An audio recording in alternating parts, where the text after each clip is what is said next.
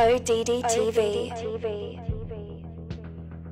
From the earliest known depictions of the Earth, it's always been flat and enclosed by a dome. The Egyptians, Norse, Hindus, Mayans, Incas, Navajos, Hebrews, etc. all knew that the Earth is flat and covered by the firmament, which is basically an impenetrable barrier encapsulating the flat plane. The flat Earth model dominated for thousands of years. It wasn't until 1543 that Nicholas Copernicus proposed the heliocentric model of the universe. But even with that, flat earthers and the flat Earth model still went strong all the way up into the 1900s. We see proof of that with books like Zetetic Cosmogony by Thomas Winship, published in 1899, Terra Firma, The Earth Not a Planet, Proved from Scripture, Reason, and Fact by David Wardlaw Scott, published in 1901. So we see from the beginning of time all the way until the 1900s, the flat and stationary Earth was going strong. In all honesty, flat Earth has never died.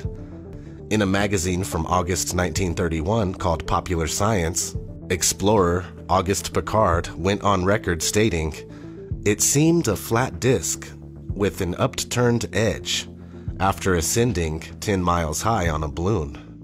10 miles is only a little over 50,000 feet. Today we have balloons going up to 121,000 plus feet, which is almost 23 miles, and the Earth still shows nothing but flatness. Not to mention the horizon remains at eye level at that height, something that would not be possible if the Earth was a sphere. Mainstream science says that curvature becomes visible at 35,000 feet. It simply is not so. Now let's run through another timeline, the timeline of trying to hide the flat Earth. Now we're going to exclude Copernicus here.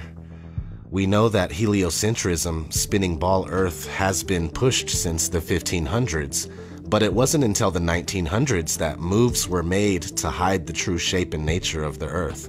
In fact, they started programming us in 1912, before Earth's shape was even proven, supposedly.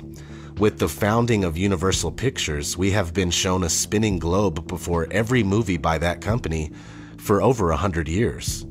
But anyway, that started in 1912, and we kept cruising, and in 1946, we have Operation High Jump, where an expedition to Antarctica was led by Admiral Richard E. Byrd. They say they went to Antarctica to train, test equipment, and test the possibilities of establishing and maintaining military research bases. They claim to have charted the Antarctic coastline during this time. Who knows what else they found? Fast forward a little bit, 1955, Operation Deep Freeze. This is just an expansion of High Jump, where more research bases are added to Antarctica. Fast forward a little more, 1958.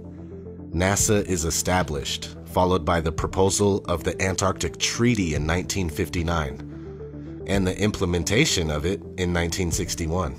The treaty basically puts Antarctica off limits to civilians, with the exception of guided tours that are carefully supervised.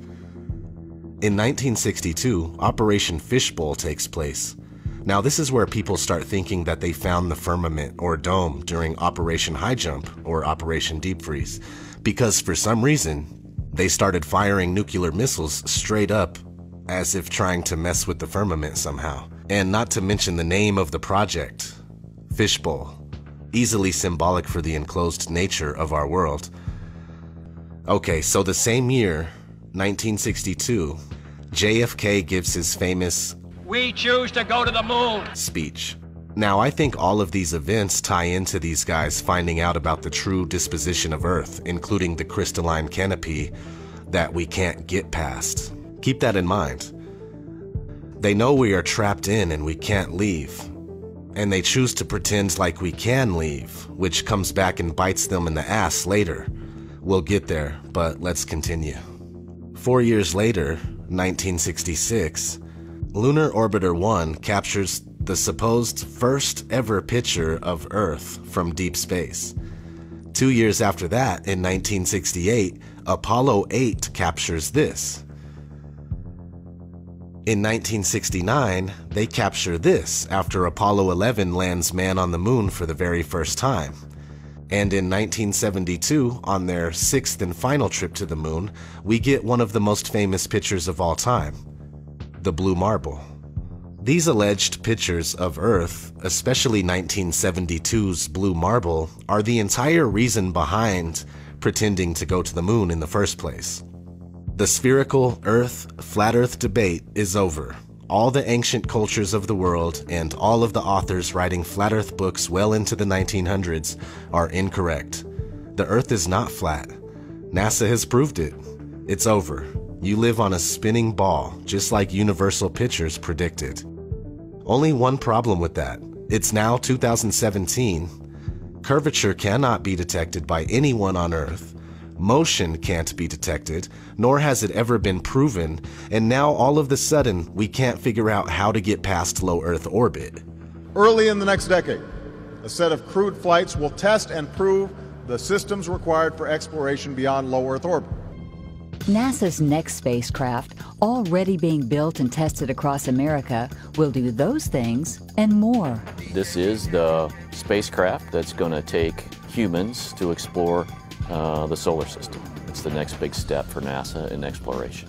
Called the Orion Multipurpose Crew Vehicle, or MPCV, this next-generation spacecraft will enable America to explore beyond low Earth orbit.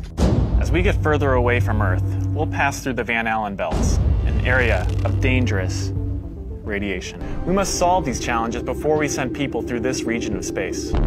The kinds of technologies that we're testing out on space station are definitely helping us with our goals of going beyond low Earth orbit. I think and many would consider it maybe even science fiction. The plan that NASA has is to build a rocket called SLS, which is a heavy lift rocket.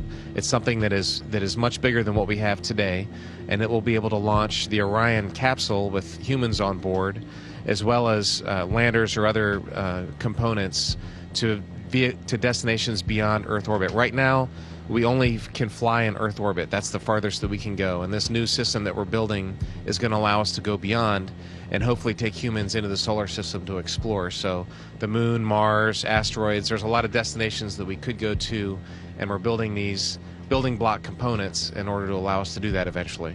Low Earth orbit is between 99 miles and 1,200 miles away.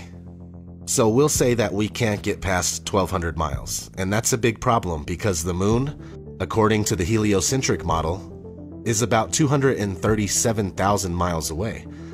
Now that's a big difference. Why was it so easy to go to the moon 6 times between 1969 and 1972, but we can't go even 1% of that distance now? Yeah, 1%. We can't even go 1% of that distance. Of course, they blame it on the idea of a radiation belt, but the truth is that the Van Allen belt is a cover story for the firmament. We live on a flat plane inside of an enclosed structure. It has always been this way, and it will always be this way. The ridiculous notion of us living on a spinning ball darting through infinite space is very new on the complete timeline of mankind. And at the rate things are going, it won't be around much longer. The deception of heliocentrism will have been a very short-lived attempt at removing man from his and her divine nature. This is ODD TV. Thanks for watching.